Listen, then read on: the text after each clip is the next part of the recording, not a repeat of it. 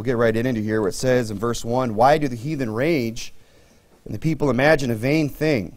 Now, of course, that's a rhetorical question. He's not really looking for, he's not wondering, he's not pondering as to, why that is. He's making a point here and saying that basically it's pointless. He's saying, why do the heathen rage? Why do the people imagine a vain thing? And really, if you could kind of give a, overarching theme to this chapter, it might be, if you can allow me a little bit of liberty to say, resistance is futile. That's kind of what he's saying here. He's saying, look, it's pointless for the heathen to rage. It's pointless for people to imagine a vain thing. And he goes on and gets into it. He says, look, the kings of the earth set themselves together. The rulers take counsel together against the Lord and against his anointed, saying, let us break their bands asunder and cast away their cords from us. Now, of course, the anointed there that he's talking about is referring to Christ. And you see this over in Acts chapter number 4. In Acts chapter number 4, I'll just read to you. In verse 23, it says, "And being let go, they," Peter and John, "went down to their own company and reported all that the chief priests and elders had said unto them. And they heard that, they lifted up their voice to God with one accord and said, Lord, thou art God, which hast made heaven and earth and the sea and all that therein there is, who by the mouth of thy servant David hath said," so he's about to quote the same psalm right here in Acts chapter 4, "Why did the heathen rage and the people imagine a vain thing?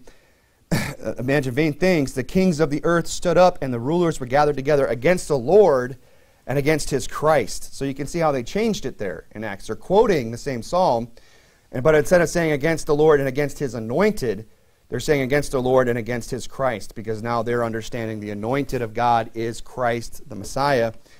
So you can see that this is referring to the Lord Jesus Christ. That is the primary application here. And he said, but I want to draw attention to the plurality also that's in this context here. If you look at verse 3, it says, "Let us break their bands asunder and cast away their cords from us." So when he's talking about, again, taking counsel against the Lord and against his anointed, we understand the primary application is he's talking about Christ. The kings of the earth set themselves together. The rulers take counsel together against the Lord and against his Christ, against his anointed, which is exactly what happened with the Lord Jesus Christ. This is prophetic in the sense that, Pilate, Herod, the rulers of the earth, they took counsel against him. The kings of the earth set themselves against him. The rulers, the Pharisees, they also took counsel against the Lord and against his Christ, against his anointed. But notice also in verse 3, again, that it says, "Let us break their bands asunder." So there's a secondary application or meaning that we can get out of this tonight. And he's saying, they cast away their bands, they cast away their cords from us. And what they're saying here is that they want to, they don't want to be restricted. And that's how the world perceives Christianity. They're saying, look, we want to break their bands, we want to cast away their cords from us. That's how they perceive Christianity as a whole. They think, oh, it's a very restrictive religion. They'll say, people will put off getting saved saying, well, if I get saved, then it's going to be expected of me that I live a certain way. Now, we understand that you don't have to live a certain way to get saved, but we also do understand that there is a thing what's called proper Christian conduct. That there is it should be expected of you, if you claim the name of Christ, that you live your life in a certain manner. That you don't do certain things, that you do other things, that you have a good testimony. And the world looks at that and they say, oh, that's restrictive. Oh, it's a band that we want to break asunder. It's a cord that we want to cast away from us. And that's not how we should ever feel about the Lord's commandments. The Bible says his commandments are not grievous. He said, if you love me, keep my commandments. It should be a delight unto us to do the Lord's commandments. We should take pleasure in them. We should seek to do them. They should be, what we desire to do with our life is to please God. And not have this attitude that the world has that says, oh, you're just trying to ruin all my fun. But the Bible says the way of the transgressor is hard. The Christian life's not the hard life. I'm not saying it's easy. I'm not saying it's a tiptoe through the tulips. It has its trials. It has its tribulations that come with it. But you know what? It doesn't have a lot of the hardships that a life of sin has. The life of sin has far more, negative consequences that come with it, and none of the pleasure, besides the pleasure of sin, obviously. But it has none of the peace, none of the grace, none of the good things that come with the Christian life. You know, there's something to be said about living a good, godly Christian life. Having a clear conscience. That's a great feeling. Not having to look over your shoulder and wonder if someone's going to find out about this or that you're up to. That you just know that you're living for the Lord. That's a very liberating feeling. So but you could see how they look at it. This is how the kings of the earth, the rulers that take counsel against the Lord, this is how they view Christianity. This is how they view God. That he's just some fuddy-duddy trying to stomp out their fun. And notice there again the plurality. It says they say that it's their bands, it's their chords. So they not only do they reject Christ, but they also reject them that follow him. Okay? Which is me and you.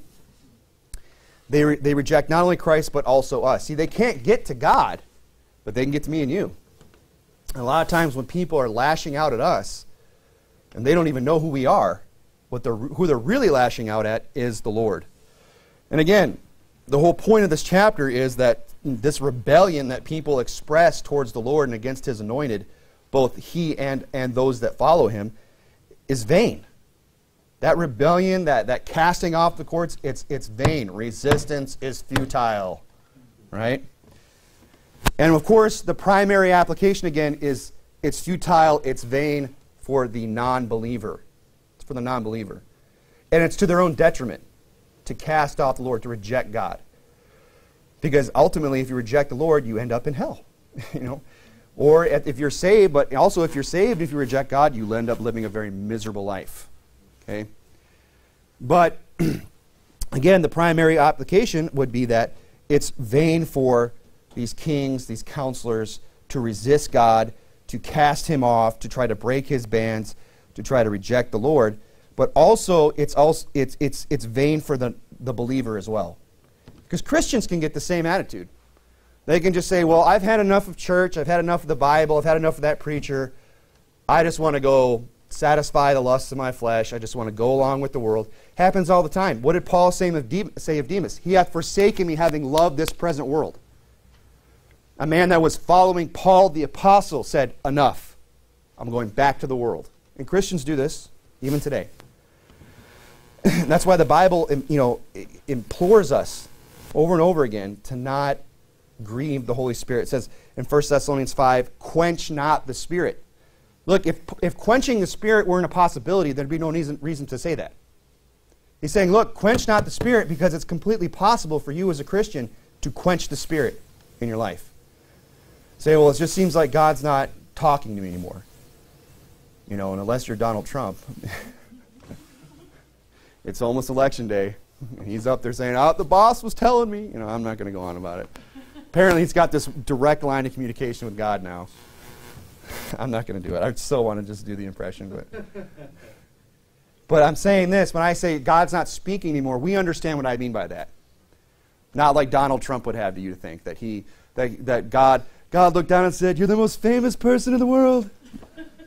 You're the most famous person that's ever in the world. No, not me. You're the boss. There's someone more famous. Who's that? You. And I know I'm going to get criticized for that, but I'm going to say it. There, I got it off my chest. Right? That's not what I mean. That's not what we mean when we say when God speaks to us, Donald. God speaks to us through his word. And it just seems like, it doesn't feel like God's talking to me anymore. Well, have you been reading the book? It's kind of hard when you shut God's mouth and say, quiet. Shh. God's not talking to me. Yeah, you got to crack the book open and read it. You can quench the Spirit in your life. It's possible. Through sin, through ignoring God, getting out of church, getting backslidden. All these things quench the Spirit. Now, it doesn't remove the sealing of the Spirit. The Bible says we're sealed by the Spirit unto the day of our redemption, that he which hath begun a good work shall perform it. So we understand that we're going to be saved no matter what, but it's entirely possible for Christians to quench the Spirit in their life. That's why it says in Ephesians 4, grieve not the Holy Spirit of God, whereby ye are sealed unto the day of redemption. Yes, you're sealed, but in the meantime, you can grieve the Holy Spirit by taking the Holy Spirit to places he doesn't want to go, by showing him things he doesn't want to see, tasting things he doesn't want you tasting, so on and so forth. All these things, we let them in our life, they grieve the Holy Spirit. And often we do that when we do what? When we say, this is restrictive. This Christian life is holding me back. I'm missing out on something. Let me cast this cord. Let me break this band of Christian living. And you've adopted the same philosophy as the world. You've adopted the same philosophy as the kings, the rulers, the counselors, which take, which take counsel together against the Lord and against His anointed. The Bible says in verse 4, we'll move along, it says, "He that sitteth in the heavens shall laugh. The Lord shall have them in derision." And that's a very interesting verse. And it's something I want to kind of talk about. I thought about this a few times, trying to maybe preach the whole sermon on this, but I'm glad it kind of came up because I haven't gotten around to it. But it says there that he that sitteth in the heavens shall laugh. Now, of course, in the context, he's saying it's pointless, right? That's the theme of the sermon. It's pointless to resist God, believer or unbeliever. But when it says that he that sitteth in heaven shall laugh, it brings up this point that sometimes people bring up, and it's this, is that does God have a sense of humor? Now, I don't think that's what he means. That type of laughing is what he's talking about. You and I, we laugh when we find something ironic, somebody says something witty, or maybe something, very slapstick happens. Somebody does something silly. You play spoons one night with Brother Corbin, and the austere veil comes down. And I set aside my stoic nature for a moment, right? And next thing you know, you're like, what's going on with this guy? Who's this, right? And we have a good laugh, right? That's what we think about when we're laughing. We tell jokes. Is God like that? Is that what this is talking about? Does God have a sense of humor like that? Certainly the Lord is capable of that, right? I don't think it would be wrong. I don't think it would be something sinful. Certainly God understands humor, knows what it is. But when I read the Scripture and you look at the life of Jesus, it's not a prominent characteristic. You don't really see God laughing much. You don't really see Jesus telling jokes or being silly. I'm not saying it's wrong to not have lived. The Bible says a merry heart doeth good like a medicine. It's good to smile till it hurts sometimes. It releases endorphins. I believe God created all that. But is that how God actually is in His personality? I have a hard time seeing it. I'm not saying that I could be wrong. Maybe we'll get up there and He's just going to cut it up with us. But I have a hard time seeing that. I don't think we'll really need laughter to bring us joy when we're in heaven. Not to say we won't have it. But I'm just saying, does God have a sense of humor? The jury's still out for me. I'm kind of but I'm leaning towards not in the way that we would think. Okay. And I think about this often because, people want Him to have a sense of humor like this sometimes. I feel like when people ask that question, it's because they want Him to. They want God. They want to think that Jesus walked around with the disciples telling jokes and things like that. He was on a pretty serious mission. He knew what he was heading into. I'd have a hard time believing he was going into that with a sense of humor. It was a very grave thing that he took on, very serious. And so sometimes, I remember, and I probably told the story before, but when I lived in Michigan, there was this local artist. Who's heard this story before about the laughing Jesus? Have I told this? This guy who was locally famous in the region for his depiction of a laughing Jesus. And it was this picture from this guy that was supposed to be Jesus. The depiction was inaccurate, first of all, because the guy had long hair. And 1 Corinthians 11 said it's a shame for a man to have long hair. That's just the teaching of the Scripture, okay? So first of all, he's got this guy with hair down to here throwing his head back and laughing. And just wide open, gaping. And it's laughing Jesus. And I remember I was an assistant, a driver's helper for UPS. When they get busy during the holiday season, they hire these temporary workers to ride along with the driver and run packages to the door. And I was talking to this guy, he finds out I'm going to church, I'm a Christian. He's like, oh, well, the laughing Jesus guy? Yeah, well, he's on my route. We're going to go deliver to his house today. I'm like, great. Because I've already been in a Baptist church. I've already been taught everything that's wrong with that artist's depiction. And I've read enough of the Bible at this point to know that Jesus didn't walk around laughing about things. It never settled right with me. So we get there, and the guy, we're in this guy's garage, we're dropping off the package. He's like, oh, I'll go in with you, I know him really well. We're talking to the guy, and he tells me, oh yeah, he goes to church. He brings up that I'm a Christian or something like that.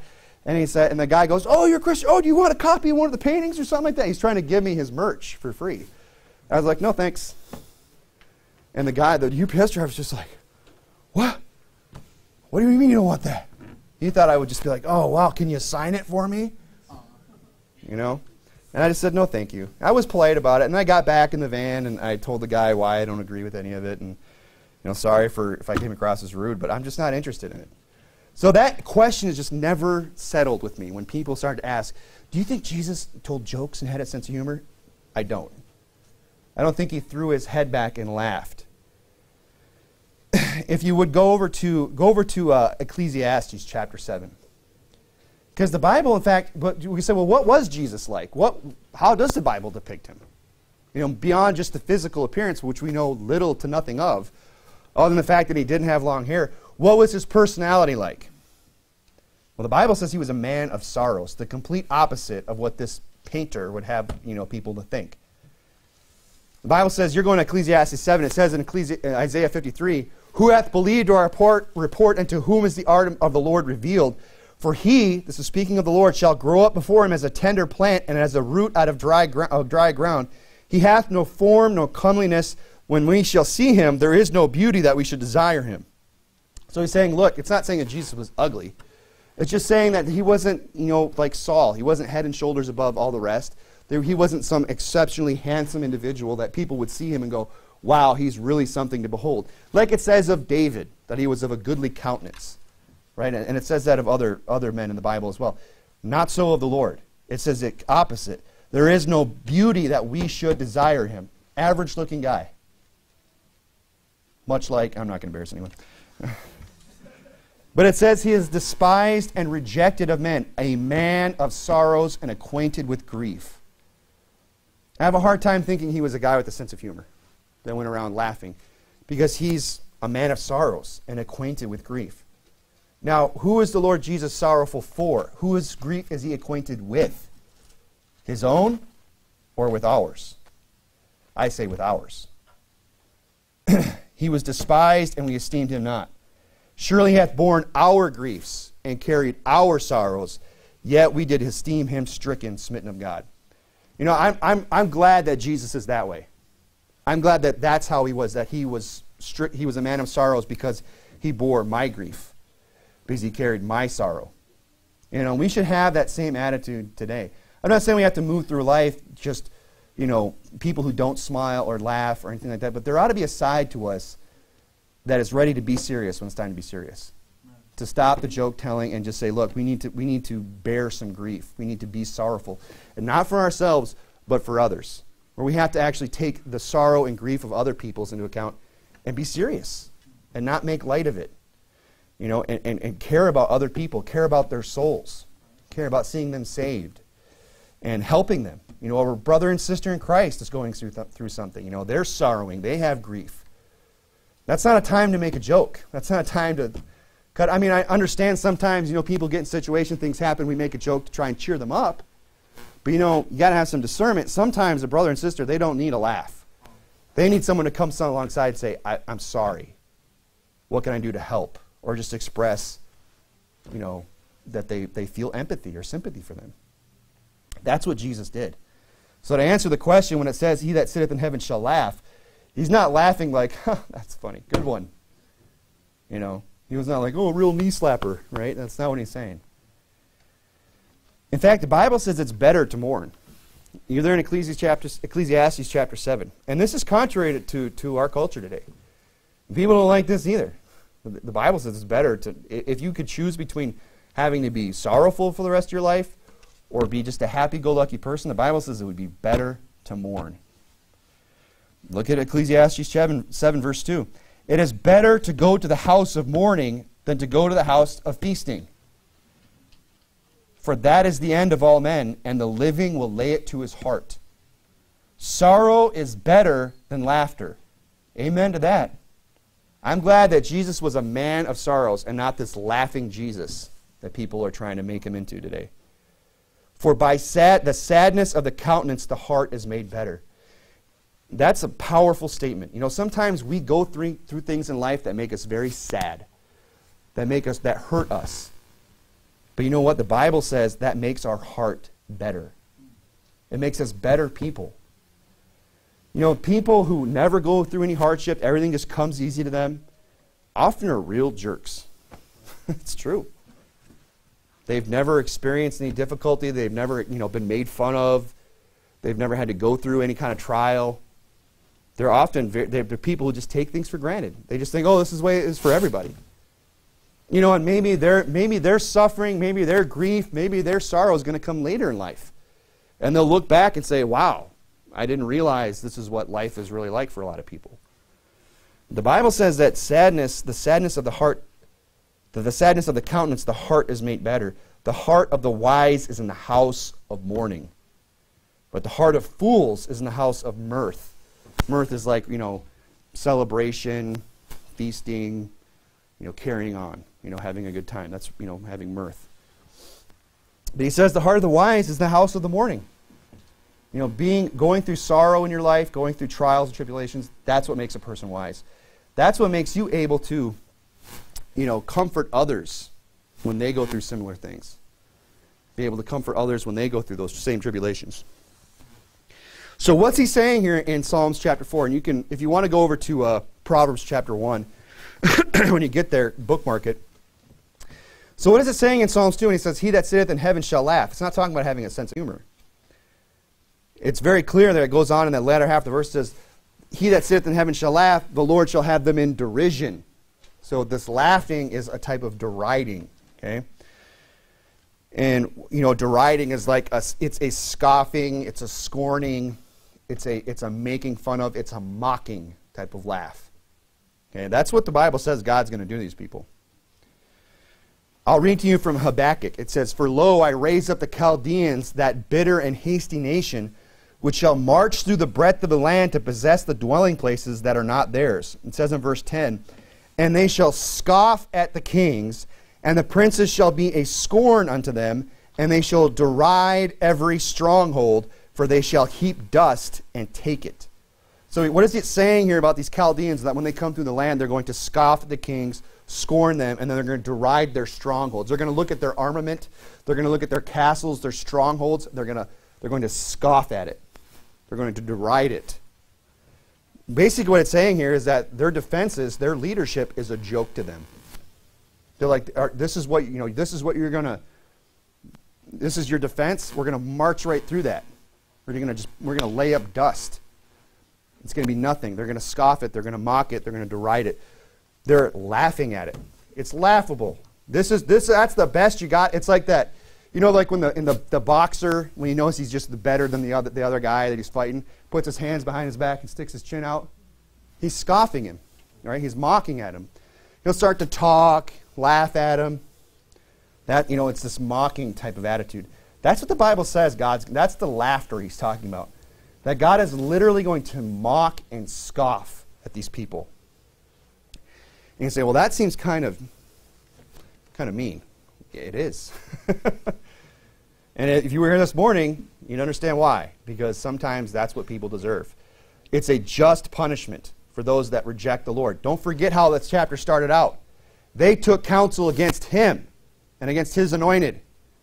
They're the ones that started the fight, and God's the one who finishes it. And when he finishes it, he's, oh, you want to go with me? He has a laugh. He mocks. He scorns.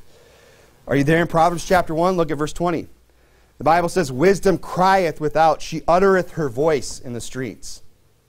I mean, get this. It's not as if God hasn't tried to reach mankind. He's saying wisdom crieth without. What's crying? She's not walking through the land crying. She's lifting up her voice. She's crying out, right? She uttereth her voice in the street. She's standing out in the middle of the street and crying out. She crieth in the chief place of the concourse, in the opening of the gates. In the city she uttereth her words, saying, how long, ye simple ones, how will ye love simplicity? She's crying this out. And the scorners delight in their scorning, and fools hate knowledge. Turn you at my reproof. Behold, I will pour out my spirit upon you. I will make known my words unto you, because I have called, and ye refused. I have stretched out my hand, and no man regarded. You can't say that God hasn't done the exact same thing, that he hasn't reached out, that he has been the chief concourses, he has lifted up his voice in the streets. It's not as if God hasn't tried to reach mankind. So I don't know if that God should laugh and mock and scorn at people. But it's not, he's been reaching out to them, these same people. And the problem is that they reject him. Then they take counsel against him.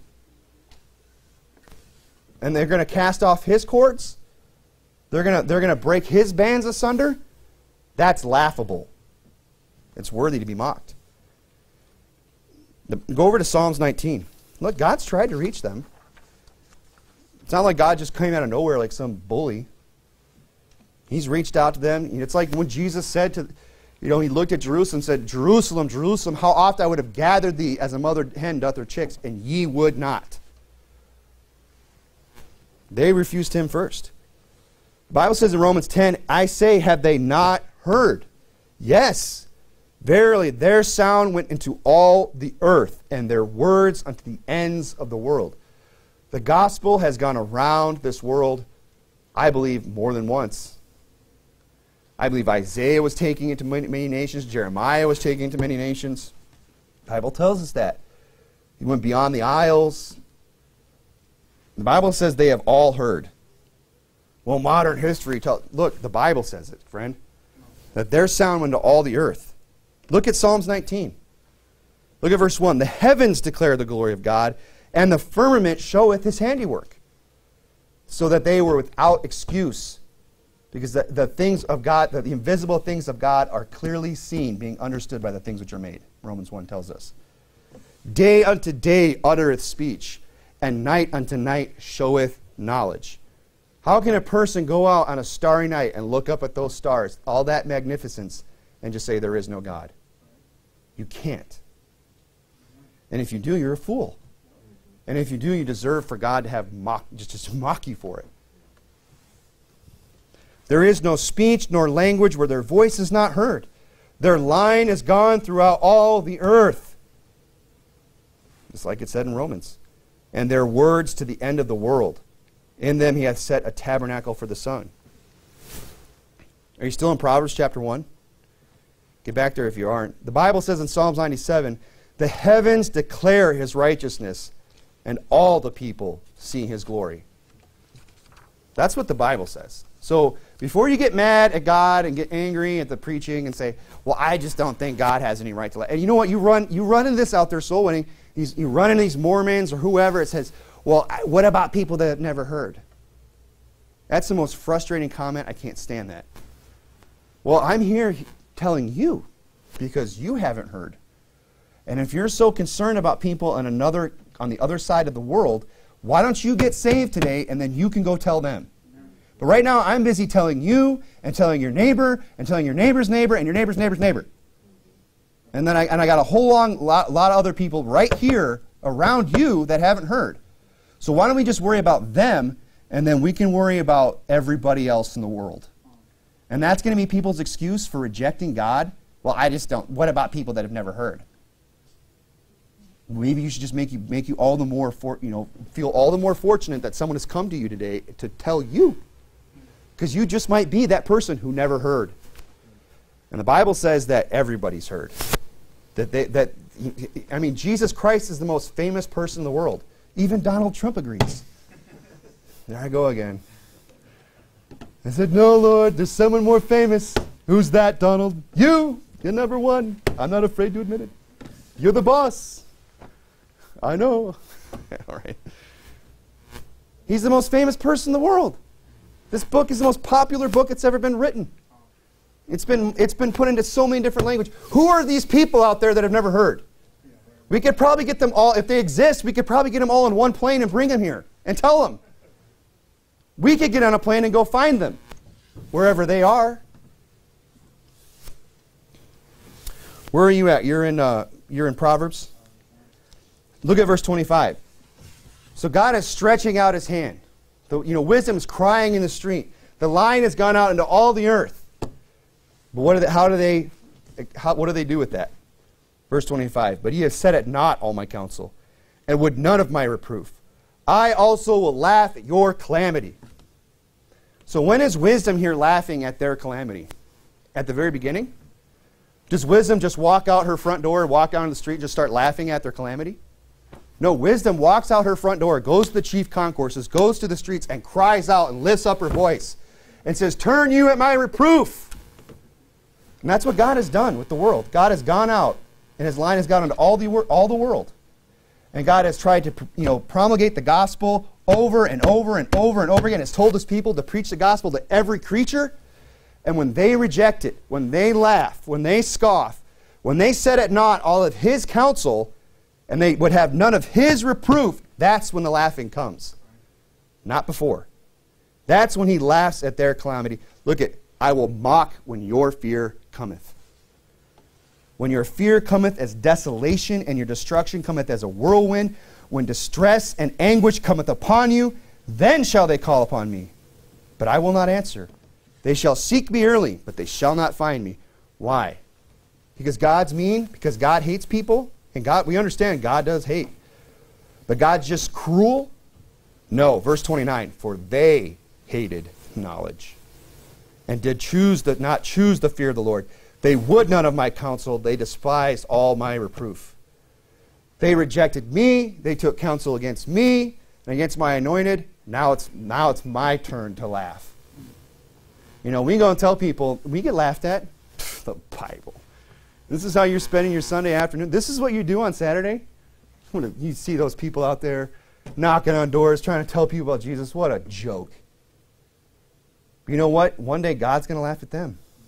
And unfortunately, for them. And justifiably so, on God's behalf. Because they're going to call, but it's going to be too late. You see, God is mocking those that have refused. God is mocking those who have disregarded. God is mocking those that have despised and hated his reproofs. I heard a preacher say this once, and I probably would be the same way. He said, it's kind of course, I'm not God. But he's saying, it's a good thing I'm not God. Because if I took my only son, and I sacrificed him for the sins of the world, and I told you about it, and you didn't immediately come and get saved, I would immediately throw you into hell. Because that's how we would feel humanly. If I had my own son beaten, murdered, humiliated for your sake, and you rejected it, do you think I'd be as long-suffering and patient with you as God is? It's not in me. It's not in me to do that to begin with, let alone be patient with you. But how patient is God with people? How long-suffering is God with people? How many times do they reject God, reject the Lord, get second, third, fourth chances? For God, who did the exact same thing, sacrificed his own son for the sins of the world. And they reject it. And God patiently waits, and patiently waits, and patiently waits. And then finally, they reject it long enough. They refuse, they disregard, they despise, they mock, they hate. Now it's his turn. Now it's his turn. And it comes a lot later than it would for me. For me, it would be instantaneous. Look at verse 31. Therefore they shall eat the fruit of their own way, and shall be filled with their own devices. For the turning away of the simple shall slay them, and the prosperity of fools shall destroy them. But whoso hearkeneth unto me shall dwell safely, and be shall quiet from fear of evil. Let's just move along here in Psalms chapter 2. It said in verse 4, he that sitteth in the heavens shall laugh, the Lord shall have them in derision. And look at verse 5, it says, then shall he speak unto them in his wrath, and vex them in his sore displeasure. Yet have I set my king upon my holy hill of Zion. I will declare the decree, the Lord hath said unto me, thou art my son, this day have I begotten thee. Now look, that's a deep verse right there, okay? And there's a lot there. I'm actually planning on preaching a whole sermon on this about the sonship of Christ and all that. That's not something I just want to blow by on a expository verse by verse sermon, just like, and the eternal sonship of Christ. That deserves a whole sermon. It'll be coming very soon. Verse 8, he says, ask of me, and I shall give thee the heathen for thy inheritance, and the uttermost parts of the earth for thy possession. Thou shalt break them with the rod of iron. Thou shalt dash them in pieces like a potter's vessel. So again, the context or the theme of this whole chapter is that it's laughable that people would resist God, or to think that they could take counsel against him, that they could just break his bands and cast his cords and just do away with God. Okay? Why? Because of verse 9. Look how he just makes it sound so easy. Well, God's going to laugh God's going to mock, and then verse 9, thou shalt break them with a rod of iron. Thou shalt dash them in pieces like a potter's vessel. When is he talking about a potter's vessel? He's talking like a clay pot. I mean, how hard would it be to break a clay pot with a rod of iron? It'd be like a knife through hot butter, right? I mean, you could take the smallest child in this room and give them a rod and say, go break that clay pot. They could just drop it on it, and it would just smash it to smithereens. God's using this as he uses this analogy for a reason. He's saying that's how easy it's going to be for God to just break the heathen. That's why he's laughing.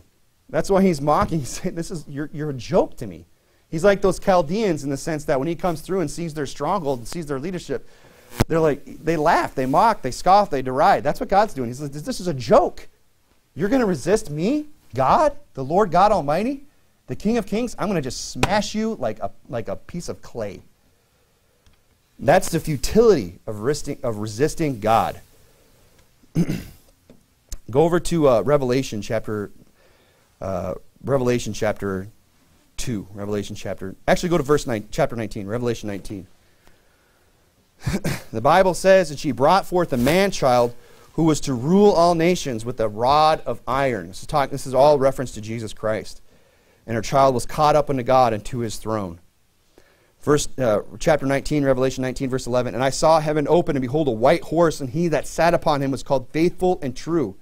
And in righteousness he doth judge and make war. This is who the heathen is taking on today. This is who the counselors and the kings and the rulers are plotting against. This is their enemy. This is who they've chosen to pick a fight with. It's like the scrawniest guy going and finding the biggest guy he can and say, I'm gonna take that guy on. It's a joke. Look at him. Verse 12. His eyes were as a flame of fire. Right there, I'm done. You got eyes like fire, I'm done. You know what? I'm on your side. Is it too late to change my mind? On his head were many crowns, and he had a name written that no man knew but himself, and he was clothed with a vesture dipped in blood. And it wasn't his. And it's other people's blood. That's his enemies. And his name is called the Word of God. And the armies which were in heaven followed upon white horses, clothed in fine linen, white and clean. And out of his mouth goeth a sharp sword, and with it he should smite the nations. And he shall rule them with a rod of iron, and he shall tread the winepress of the fierceness and wrath of Almighty God. And on his vesture and on his thigh a name written, King of Kings and Lord of Lords. There's no resisting God. It's a losing battle. And that's why God's laughing at this, because it's foolish. And over again, that rod of iron keeps bringing that back up, and it goes back to Psalms chapter 2, where he says he's going to take that rod of iron, meaning that the heathen, they're that potter's vessel, just that easy for God. What's the conclusion here? Well, look at verse 10 in Psalms chapter 2. Keep something in Revelation. Go to back to Psalms chapter 2. He says, Be wise now, therefore, O ye kings, be instructed, ye judges of the earth. So he's saying, look, knowing all this, that fighting against God is vain. It's futile. It's a losing battle. That he's going to smash, if you take him on, he'll smash you like a potter's vessel.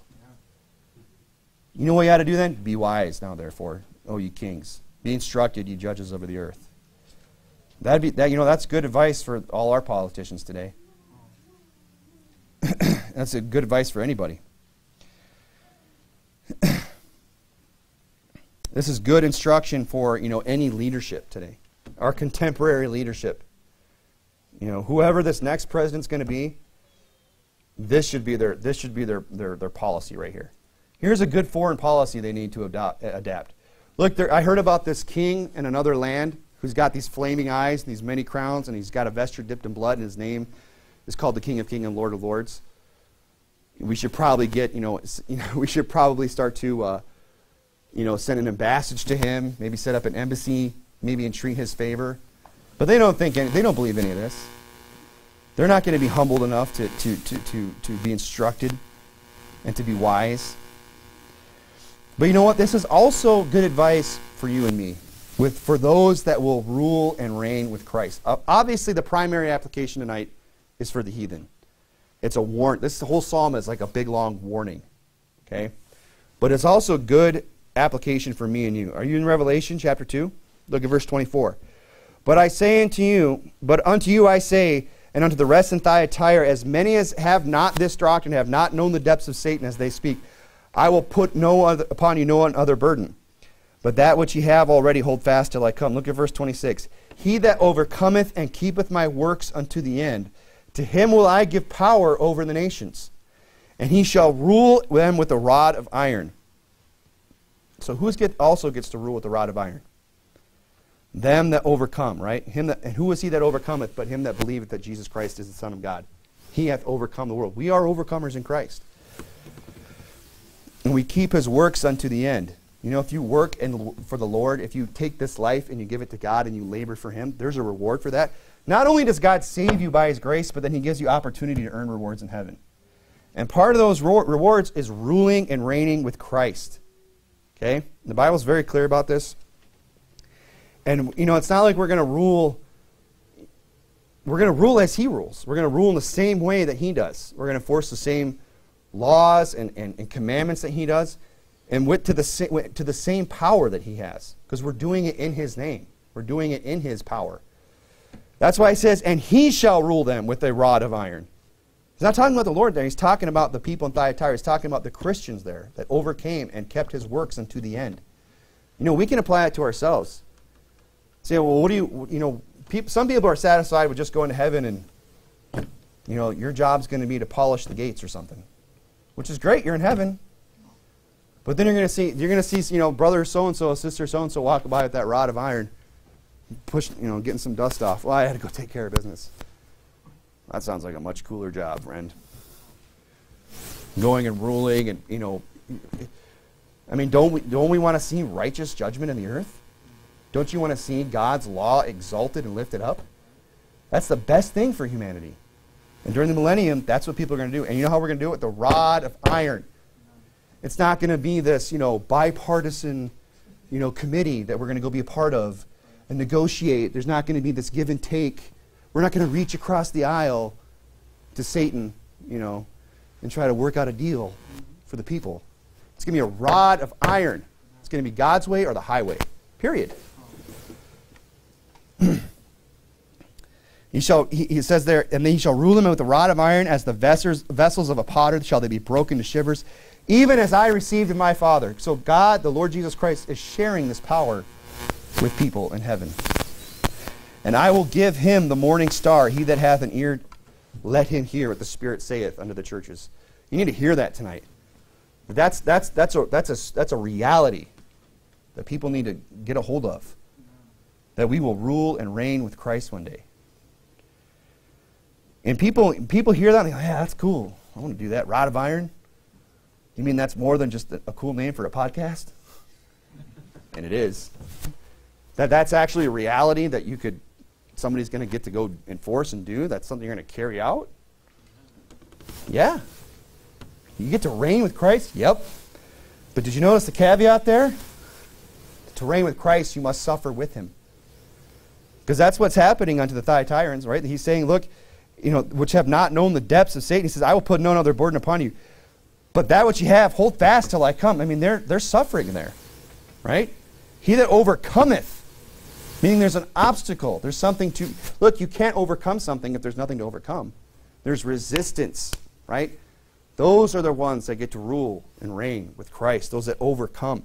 Paul said in 2 Timothy, if we suffer, we shall also reign with him. And we hear about the rod of iron, we hear about that, we think, oh, that sounds cool. Yeah, if we suffer with him, if we do what he wants us to do, if we're willing to bear our cross and walk with him, yeah, then we get to reign with him.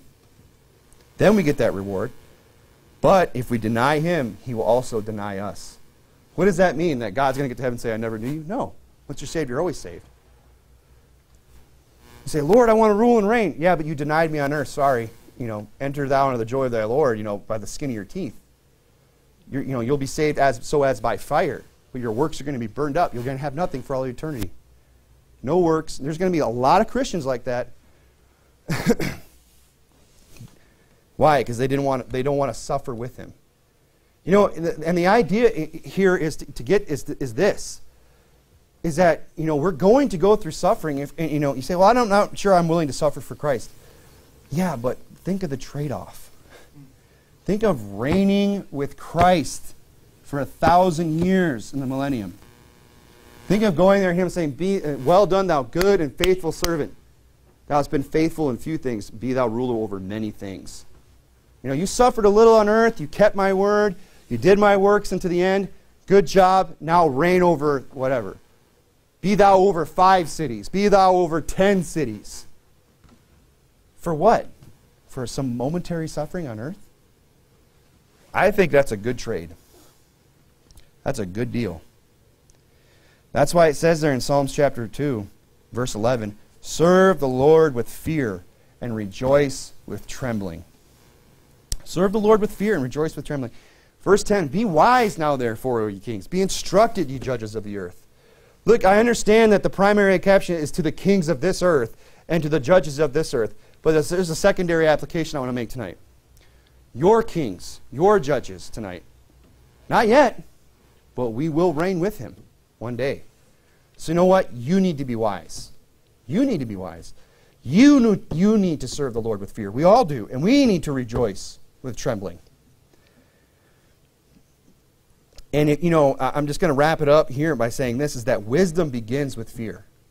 Say, well, I want to rule and reign with Christ. You know, I want to be wise. I hear you, brother. I'm reading the scripture. I get it. I want to be wise now, therefore. I want to be instructed. I want to have wisdom. Okay, serve the Lord with fear, the Bible says, and rejoice with trembling. I mean, I don't have the time tonight to go through all the places in Scripture that say the fear of the Lord is the beginning of wisdom. The fear of the Lord is the beginning of wisdom. Just go read the book of Proverbs alone. Just over. God tries to get this through. The fear of the Lord is the beginning of knowledge, but fools despise wisdom and instruction. You know, you'd be a fool to hear this kind of preaching, to hear what you're being told tonight, to hear this message out of God's Word, not my wisdom, what the Bible actually says, and to disregard it, to despise that wisdom, to despise that instruction. It'd be a very foolish thing to do with your life. Saved people who just have no desire to, they're like, well, you know, I'm going to heaven, good enough. That's a foolish attitude. Because you're going to get there and you're going to realize, how long do you think you're going to be in heaven to realize, man, I missed out? How long are you going to be there before you realize, I could have had so much more? I could have been, you mean this is what it's going to be for all eternity? Yeah. You only have this life to get that, folks. That's it. One life. So don't be a fool. Don't despise that instruction. Fear the Lord and serve him and rejoice with trembling. The Bible says in verse 12 there, kiss the Son, lest he be angry, and ye perish from the way, when his wrath is kindled but a little. Blessed are they that put their trust in him. And, you know, and that's kind of, I know there's, like I said, there's dual application I'm making here tonight. You know, obviously, the primary is to the literal kings of this earth. But saved or unsaved people, it's a fearful thing to fall in the hands of the living God. You know, we should all have this attitude of kiss the Son lest he be angry. You know, we should not want to upset God in our life. Because when his wrath is kindled but a little, I mean, that's all it takes to just melt the mountains like wax.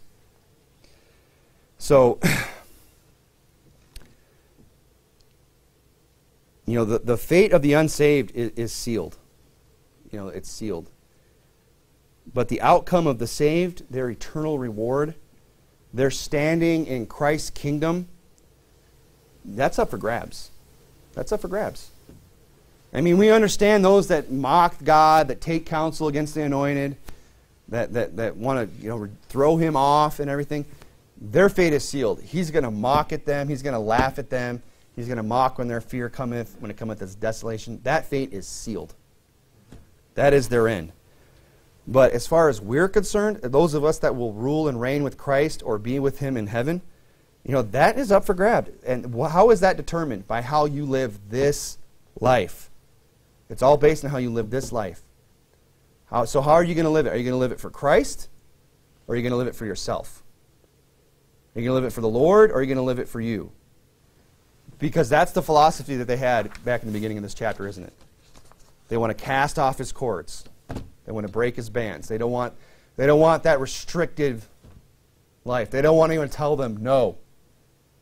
And look, people need to learn that word and to tell themselves and accept it when people say no. And when God says no, just say, okay, and go along with it. Because that's how this is all determined for us. How obedient are we to the Word of God? Let's go ahead and pray.